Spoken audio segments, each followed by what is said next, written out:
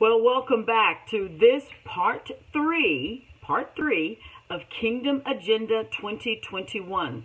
Now, in the first two segments, we went through 5 characteristics of Kingdom 2021, of what we need to be aware of things that are going to be marking, things that you can look for. You can anticipate seeing these things happen in this new era, in this second year of this new era, okay? Now, we ended the last segment. We've done 10 so far. We did 5 in the first segment, 5 in the second segment. We're going to try to do 5 in this segment, and then we'll wrap it up with the last 6. Okay, so number 11, okay, 2021, the dam of wicked wealth will begin to break. In Proverbs 13:22, the scripture says that the wealth of the sinner, or the wealth of the wicked in some translations, has been reserved and stored up for the just.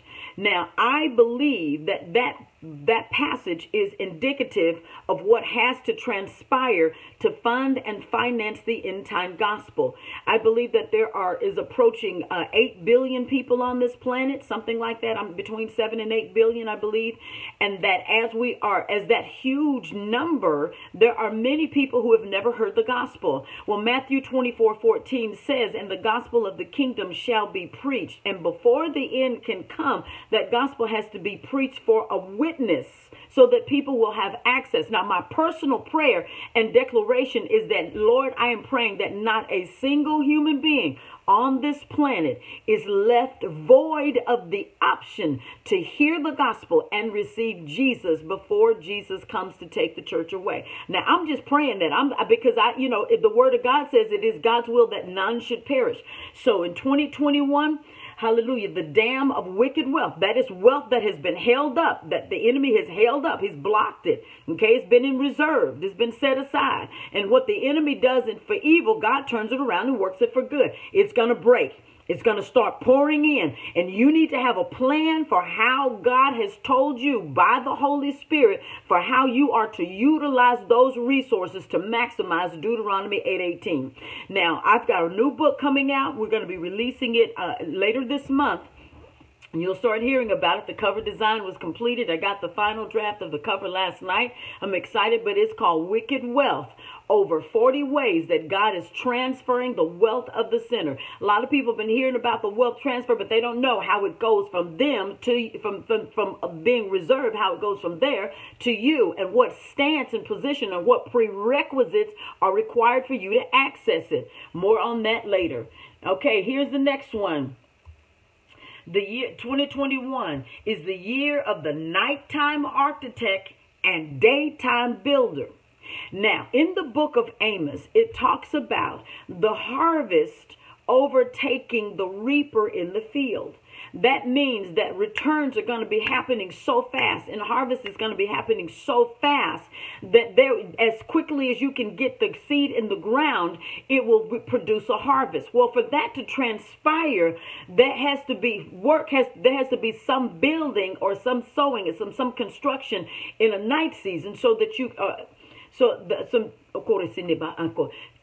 there has to be a design laid in the night season so that the construction can be done in the day. We do our design time in partnership with the Holy Spirit in prayer. That's the nighttime architect. And the daytime builder is once you get your instructions from the Holy Spirit, now you know what actions, processes, resources, relationships, techniques you need to do to step into.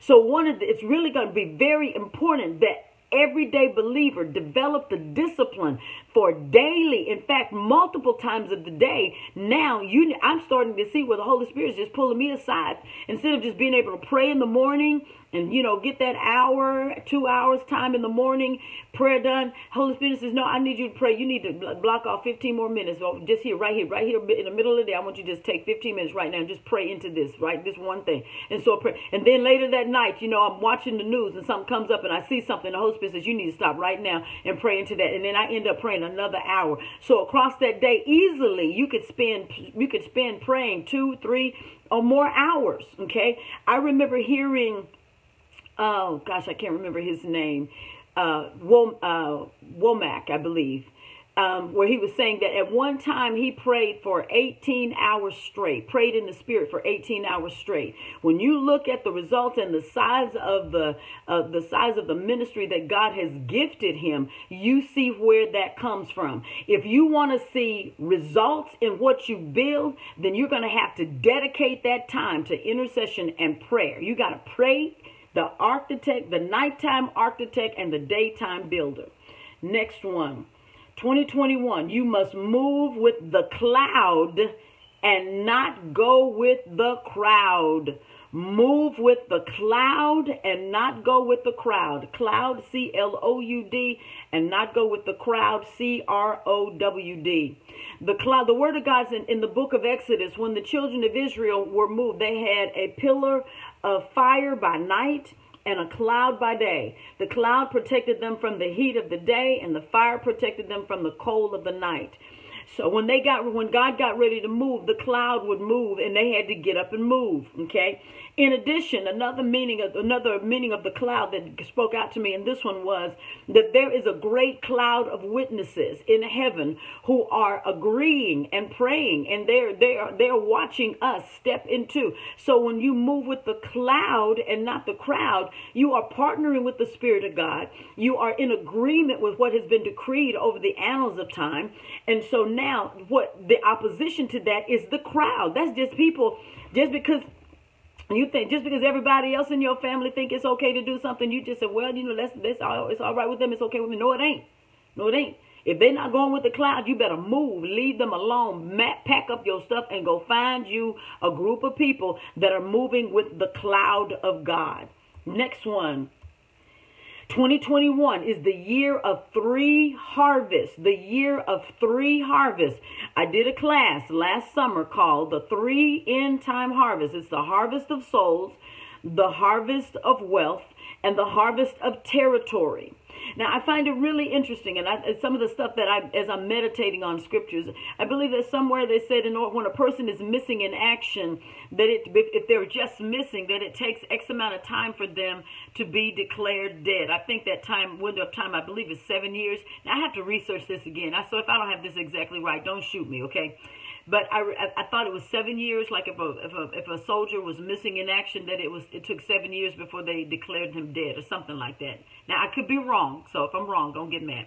But anyway, if that were the case, I think it's interesting that Jesus is coming to take the church away for 7 years.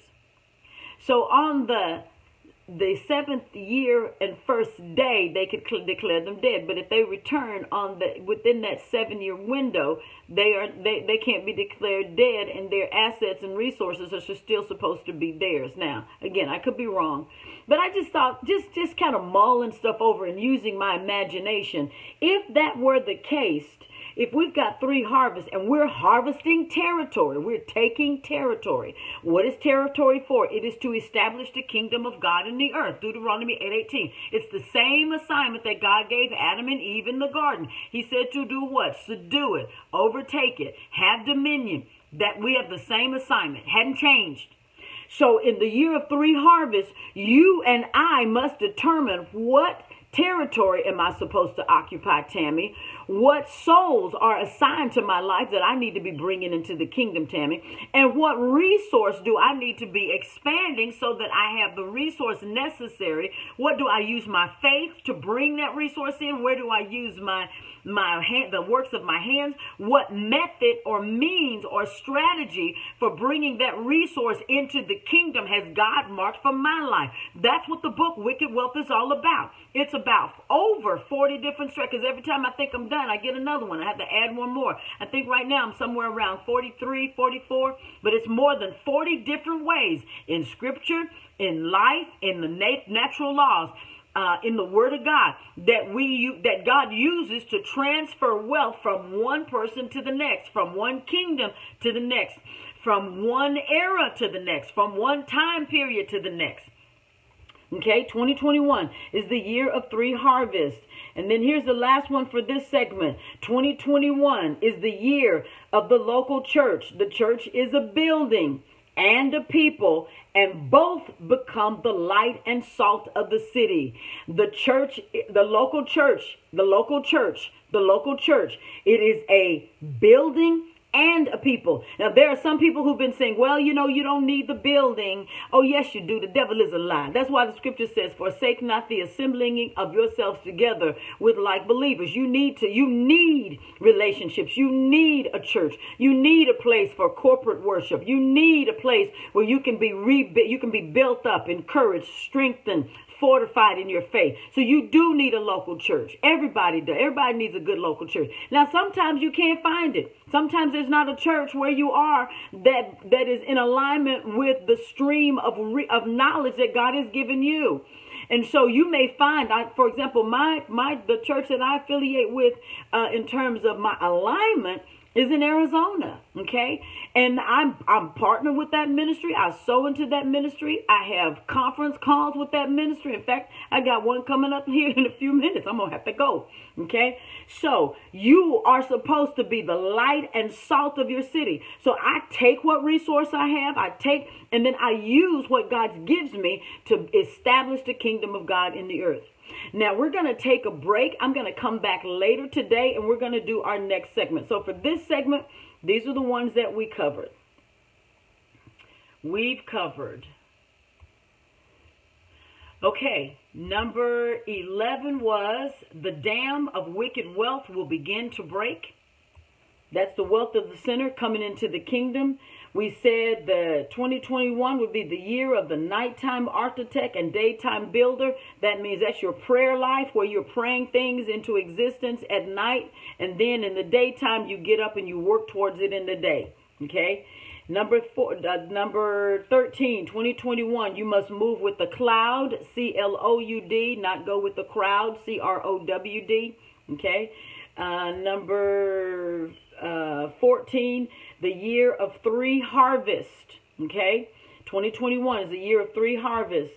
And then number 15, the year of the local church. The church is a building and a people, and both of them must become the light and salt of their city.